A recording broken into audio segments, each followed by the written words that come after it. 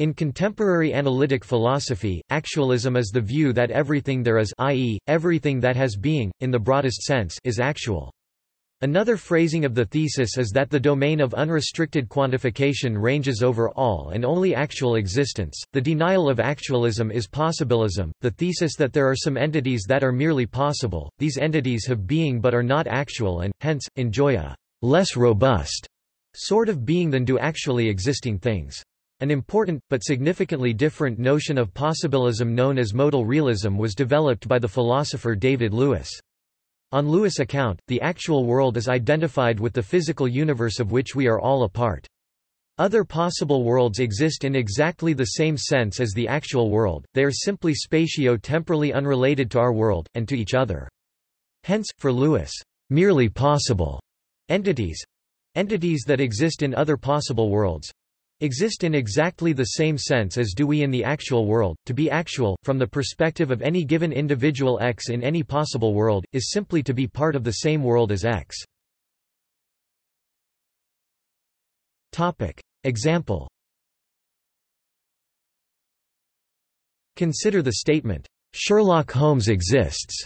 This is a false statement about the world, but is usually accepted as representing a possible truth.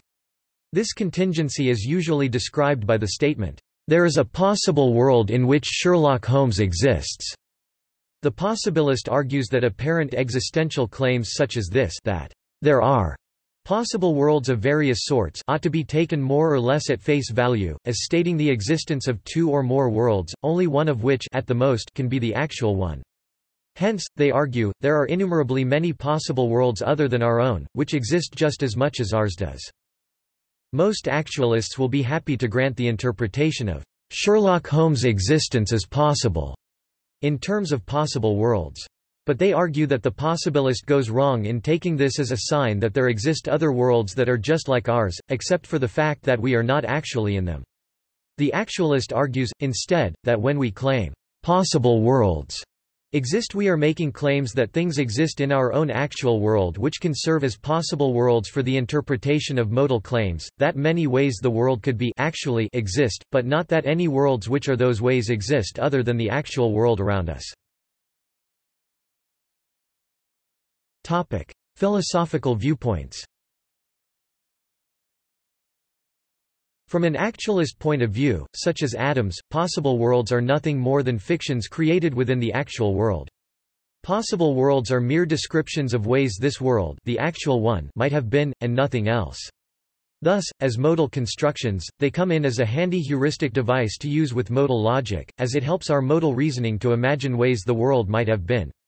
Thus, the actualist interpretation of P sees the modality, i.e., the way, in which it is true, as being de dicto and not entailing any ontological commitment.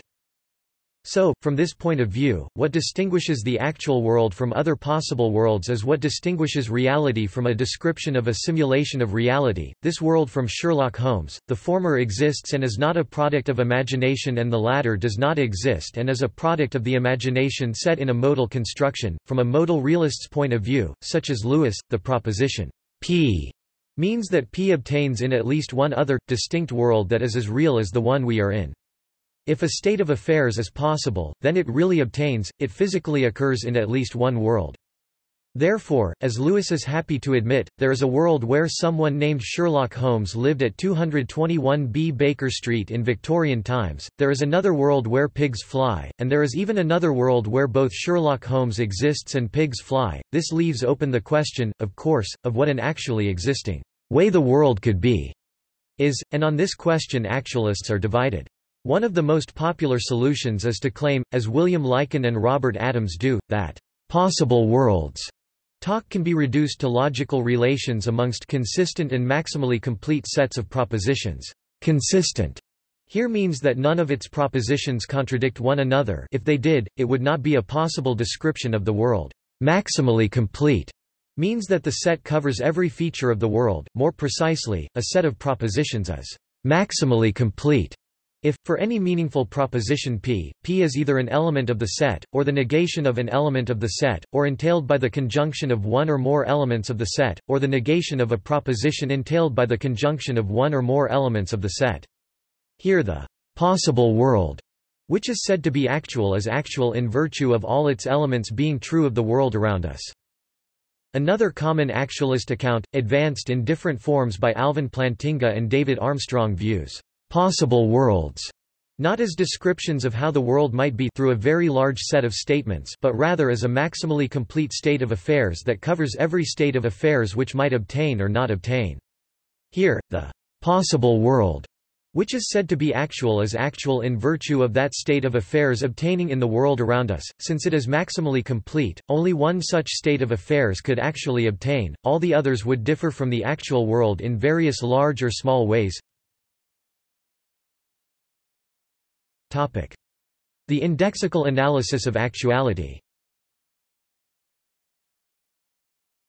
According to the indexical conception of actuality, favored by Lewis 1986, actuality is an attribute which our world has relative to itself, but which all the other worlds have relative to themselves too. Actuality is an intrinsic property of each world, so world W is actual just at world W. Actual is seen as an indexical term, and its reference depends on its context. Therefore, there is no feature of this world nor of any other to be distinguished in order to infer that the world is actual. The actual world is actual simply in virtue of the definition of actual. A world is actual simpliciter.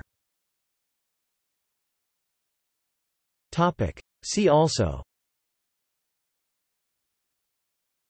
centered worlds, modal logic, David Kellogg Lewis, Robert Murihu Adams, ultrafinitism, many worlds interpretation. References. External links. Menzel, Christopher. Actualism. In Zalta, Edward N. Stanford Encyclopedia of Philosophy.